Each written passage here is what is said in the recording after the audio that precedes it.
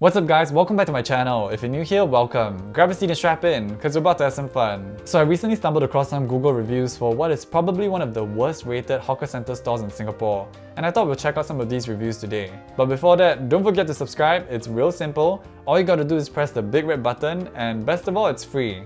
I mean, you don't have to, you seriously don't, but it would be a lot cooler if you did. So of course I'm not gonna name and shame this hawker stall, but after looking at some of their reviews, I think there's definitely something going on and we're gonna find out together. All you gotta know is that this particular stall has a rating of 2.3 stars on Google, and a majority of them are all really negative. But that's not to say there weren't any good reviews, because there were a couple of nice ones that were left there as well, talking about how the food was affordable and delicious.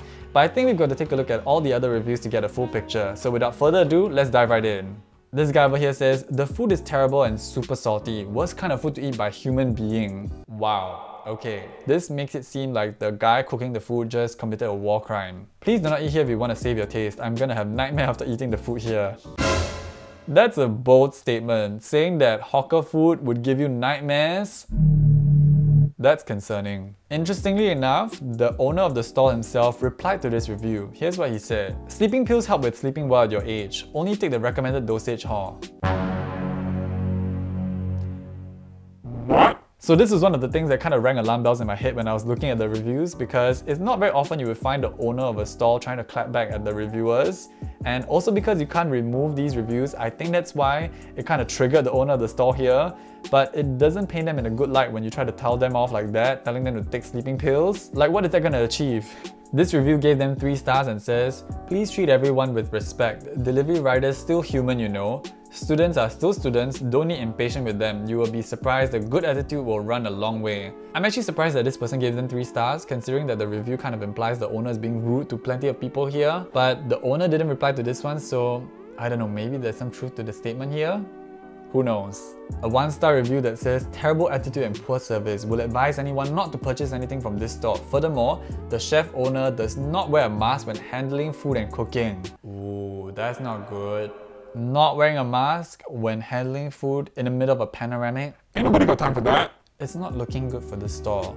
And of course, the owner of the store here replied to this review. They said, I'm not surprised too. Maybe I should have closed down 5 years ago. Oh, how I wonder I've managed to keep my business open so long. Shrugs. Yeah, I don't think you want to be playing the sarcasm level so high when you're being accused of not handling your food properly and being rude as well. Not a good look. This 1-star review says, do treat delivery riders as human too. It's just a 1-line statement, and it seems like there's a pattern over here about the treatment of delivery riders, but this time the owner seems to have been triggered enough to leave a huge paragraph in a reply. Hi blank, the Grab rider, thank you for wearing earphones and jamming on the job. Okay, the owner here listed the full name of the rider, which I don't know how they managed to get the information, but it seems insane. Like, this is some level of doxing here for sure. Thank you for not responding to your order number, then acting like a gangster and point finger at people's face and ask people to watch out, say people got attitude problem just because your inferiority complex felt that you were right for just wearing earphones and sitting there when you should have been following your Grab protocol. Oh my goodness, this was a huge run-on sentence. I cannot. I'm gonna stop here for a moment because I need to process what he was saying. There was no punctuation and I didn't get what was going on. But the review also has an update that says, not that particular rider that you're talking about, but I guess you have also badly treated other riders too. Looking at all the bad reviews given to you, you should know, and everyone should know, who has the personal issue here. I mean, where's the lie?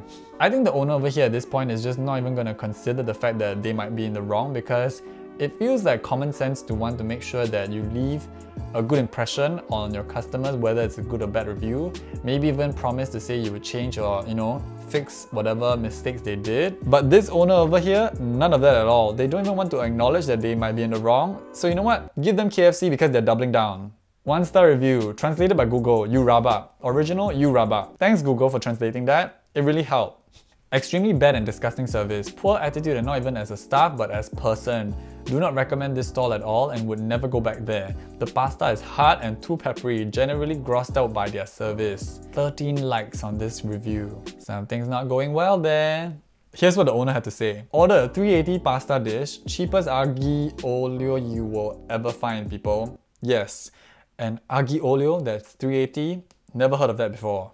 From a hawker stall and you were expecting it to be served to you tableside on a golden plate with hot towels. Wow, they really decided to go in thick with the sarcasm here, and you know what? It's not good at all. What are they trying to do at this point? Are they trying to just light their entire reputation on fire here? It really does seem like that. You got your food within a minute, I assume, and yet you complained that was bad service. Also, in full caps, YEOLO is meant to be spicy. Did you hear that, guys? YEOLO is meant to be spicy. Quote of the day.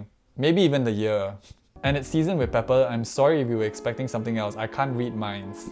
So the owner said that they can't read minds, and so the original reviewer left an edit to their reply saying, wrong. I'm gonna blank that out because they actually named the owner of the store, which is insane. I'm screaming. I did not even get the 380 pasta or aglio olio as it is rightfully spelled. And no matter the value or taste of the food, it's the way you treat and talk to customers that make everything of their experience. Yes, go off. Doesn't mean you serve cheap food then be rude to people. Look at all the reviews you receive, and do you think their service attitude was any good to them? Good on this reviewer for standing up for themselves. Really bad food, don't bother wasting your time, no hygiene plus serving spoiled food. At this point, it's the same complaints, and if you have multiple people saying the same thing and you're still in denial about it, then maybe it's more of a you problem than a them problem. Unhygienic, food was non-consumable. Wow.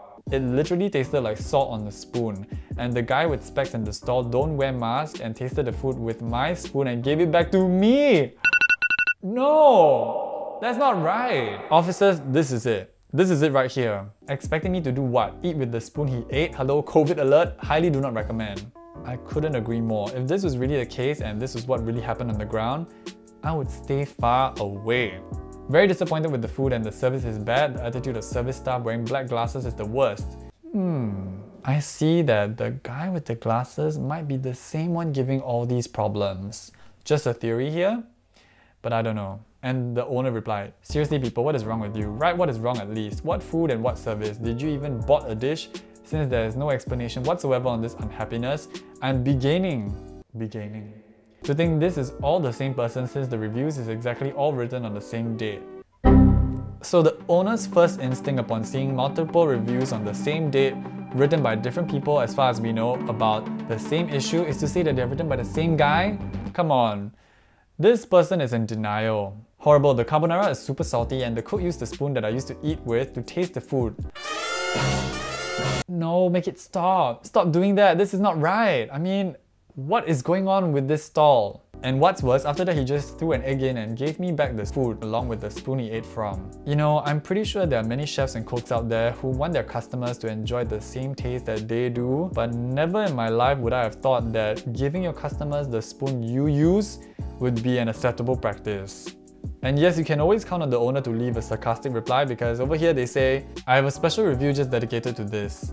Oh wow, we're gonna be in for a ride. Strap in, guys. So read that too, and just for this, I must say this, thou. Thou? The service and the grammar is really all over the place. Ask me taste the food, then say I used the spoon to give her. You must have forgotten to type I gave it to your boyfriend mom to put outside for the cleaner. And also after explaining to your boyfriend, I assume who gave the other fantastic review, I gave a free sous vide egg so you could mix it into your pasta which you claim is so salty. Again, the owner here is giving highly specific information that nobody asked for. Instead of trying to acknowledge that they were wrong in some ways, they're just going on the defensive 110%. And for what? Attitude problem stall owner, very messy, anyone can just come and take the food, cannot handle multiple orders and food is below average, not recommended, 11 likes. That's kind of worrying because if anyone can just take their food like that, it's gonna be a hassle for delivery riders who just can't find their orders all of a sudden, right? So this seems like a management issue altogether. This has truly been quite a journey because we have seen how the owner has just maintained their stance throughout and refused to change at all. And the funny thing is that there are so many people giving the same consistent feedback, assuming that they're of course all real people and not the same account like the owner claimed. There's something to be said about this owner just being a terrible person, but I'm gonna withhold judgment because we don't know the full picture. Everything online here is also alleged and maybe not even really the real situation on the ground.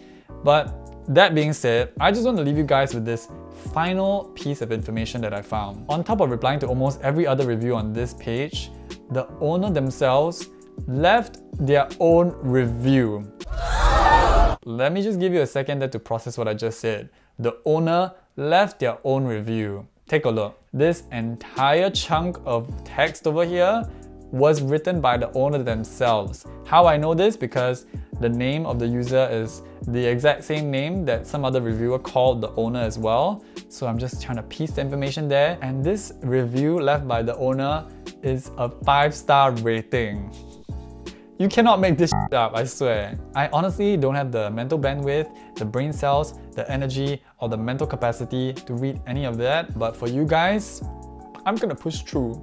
Hi Mr. Kelvin and Miss Melissa. Okay, at this point, I'm not even going to question how the owner knows their name, which is really frightening, but let's just go on. Mr. Kelvin, when you came with your mom to say, and I quote directly from you, "I can only taste salt," I tasted your food and told you that it's impossible, and the food was fine. Your mum offered to top up pasta, and I said there was no need, and that it was due to you not mixing in the sous vide egg, which I then offered to give you another one for free, so that you could do so. Glad to see that you took my kind offer of a free sous vide egg to mix in your pasta, but is now writing I tossed in an egg like I just don't care. And I'm also sorry, I could not put the spoon through my mask, and therefore, like all normal people, had to pull it down when tasting your food, and when I gave the spoon back to you to put outside on the table for the cleaner, so that it won't go back on your food, you must have thought I was asking you to reuse it. I'm giving myself 5 stars, due to having to deal with this and giving an explanation and a free sous egg.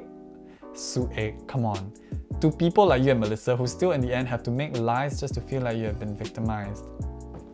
They ask you how you are, you just have to say that you're fine when you're not really fine, but you just can't get into it. I'm broken.